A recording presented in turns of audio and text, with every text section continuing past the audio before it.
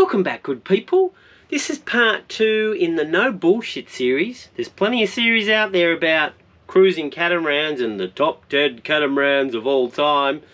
This is the No Bullshit one, where we go through ratios and simple things for you to consider before you choose a cruising catamaran for yourself. Now, last time we looked at speed, which I think is the most important attribute of a cruising catamaran. Basically, if there's some weather coming, you have the speed to get out of its way. And also, if you're doing big passages, well, the length of time for the passages is going to be significantly reduced, so you've got less chance of getting clobbered.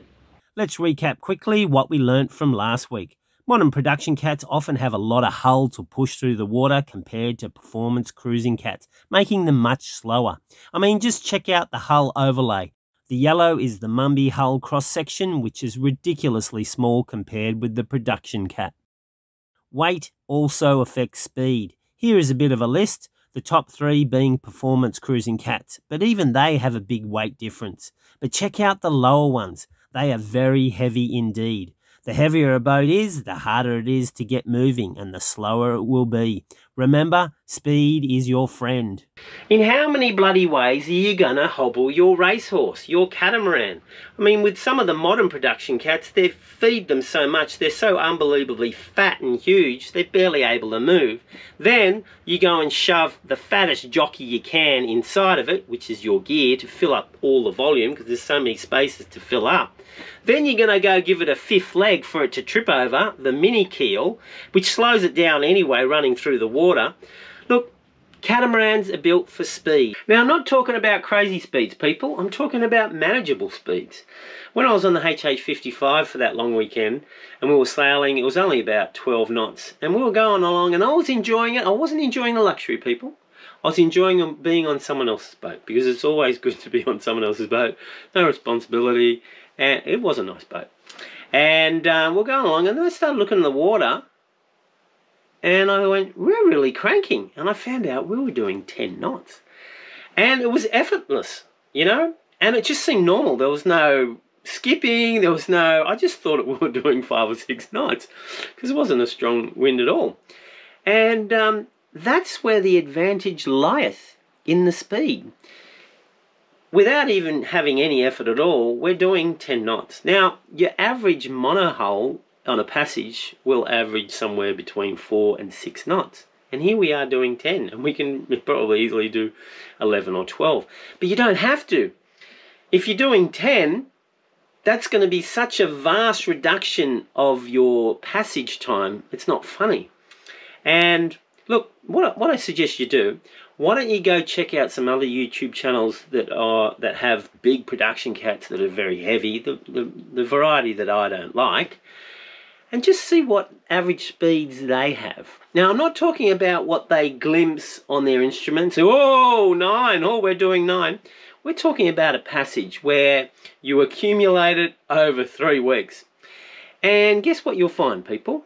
I won't tell you, it's a bit of a hint, but you know, well, I will tell you. They're still in the range of the monohulls. In this episode, we are going to look at beam to length ratio. You have no doubt heard this before, since it is quoted as if it comes from the Bible. But do you know it is absolute rubbish? And here is why. A boat does not sail to its overall length. It doesn't sail to its overall beam. Well, not in catamarans. What a boat does sail, and the physics explains all of this, what a boat does sail to is its waterline length and its beam centerline. All the physics is around that. So the most appropriate ratio is the beam centerline to the waterline length ratio.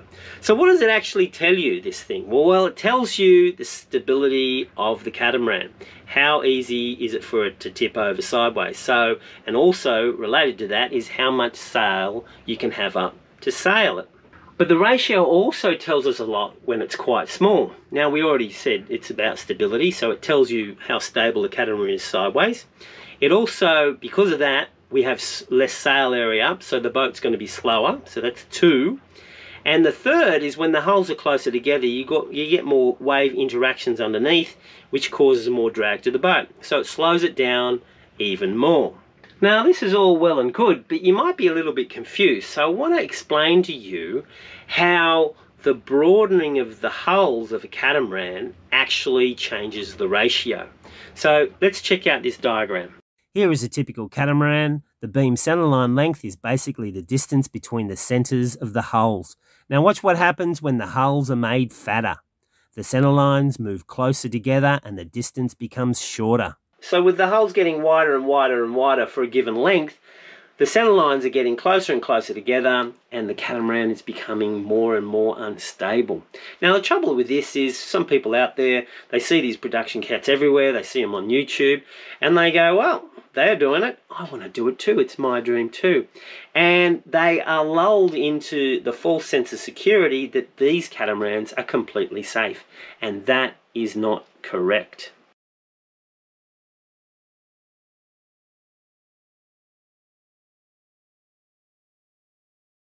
Here is a mumby and here is a production cat that I don't like. Let's melt them into each other so we can see the ratios. In actual fact, this production cat has a very high beam to length ratio. Now remember, this ratio here is rubbish. 56% dropping down to 37%. Not a great number. So when a salesman quotes the 56%, he really is misleading you.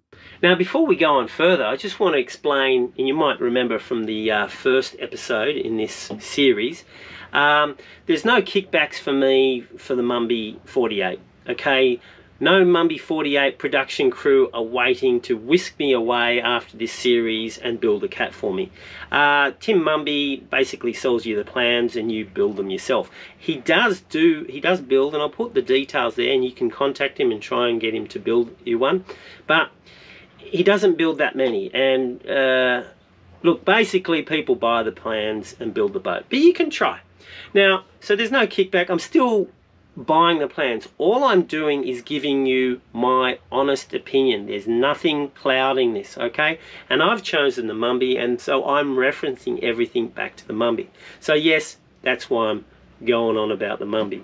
But I still think it is the safest, fastest, and best value for your money catamaran out there. Let's try that again with another modern production cat that I don't like. We melt them into each other again, and here is the important ratio. The production cat is down to 35%. I'm not getting on that boat. Here's a fun experiment. Next time you're with a salesman who's trying to sell you a catamaran, ask them for the better ratio, the beam center line to the waterline length, and see what you get. See if they give you the numbers. I bet you don't get it.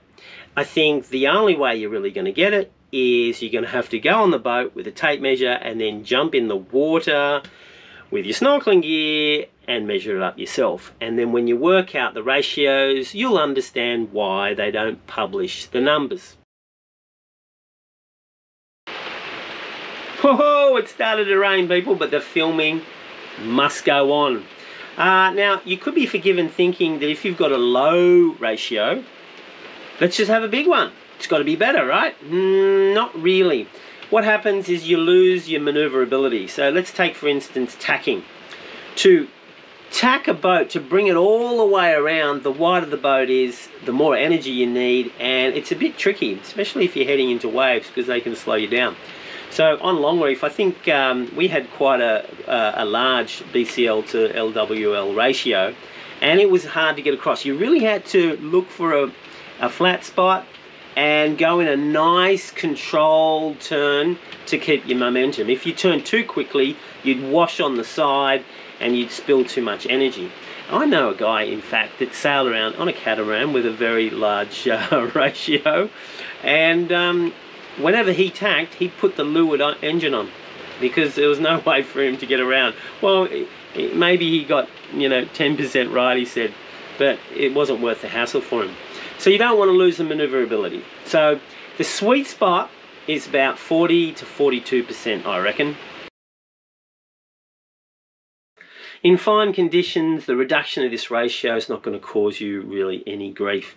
The trouble is, there are lots of other things that have been tweaked by the modern production cat manufacturers, and they've really done a number on everyone, flooded the market, and they've tweaked a whole lot of other things. And what's happened is what we now see we regard as the norm. And in my opinion, it's unsafe. Now I'm talking about things that can add to the, well, let's say instability of these modern production catamarans.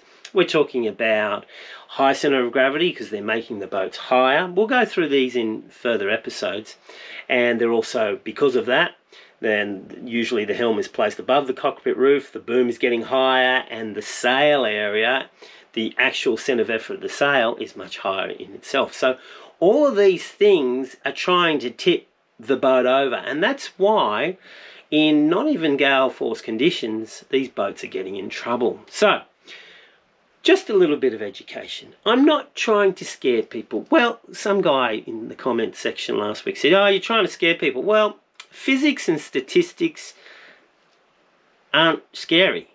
They're just maths. So you want to pay attention. So watch the series, learn something, apply your own ratios, look at certain things, and make a good decision. And hopefully you'll buy a safe catamaran for you.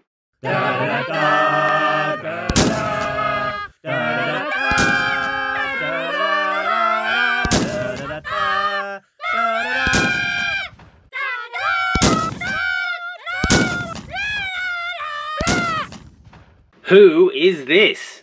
Because we ordered pineapples. And I dreamt that we missed them because we were, I don't know, at the wrong spot at the wrong time. And he texted us, where are you? What are we going to do with all the pineapples that you ordered? And I was so sad. Seems vaguely familiar. I'm just kidding, people. Lisa, take it away! Hello, Sailing to Freedom fans. Wow, I just heard of the new project that Peter's got going on, and wow, that's going to be a big project, but it's so cool. So right now I'm still back in Switzerland and working. I sort of have a contract, and the thing is that I can't really get out of it, and also I really need money, so I have to work for at least till next year. But well, if you're still building it by the time I can get off, I might just come and help you build it. What was that? Well, if you're still building it by the time I can get off, I might just come and help you build it. Now that sounds like a good plan. Go check out the Kickstarter campaign, good people, and help me get Lisa back on board.